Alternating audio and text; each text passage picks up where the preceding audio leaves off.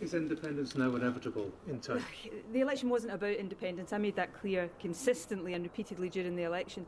I said to people in Scotland that if they voted for us in this election, I wouldn't take that as an endorsement of independence. I'm not going to go back on that. This election was about making Scotland's voice heard, and the people of Scotland have certainly chosen to make their voice heard loudly. And First Minister, how do you work with the Conservatives? Because obviously David Cameron will now be the Prime Minister, and you wins this election. Our job is to stand up for Scotland against the Conservatives. I didn't want to see a Conservative government. Labour were unable to defeat the Conservatives in England.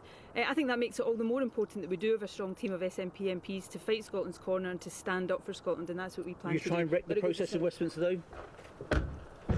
That was Nicola Sturgeon there, the First Minister, who's just leaving her home here on the outskirts of Glasgow, making her way back into the centre of the city. It has been an incredible night for the SNP here, as we just move out of the way to let First Minister's car off her drive. She has gained some 56 seats so far out of potentially 59 seats. The swing has been huge, almost 40% in some seats here in Scotland. So Scotland's voice is certainly going to be heard in Westminster, but just how will it be received?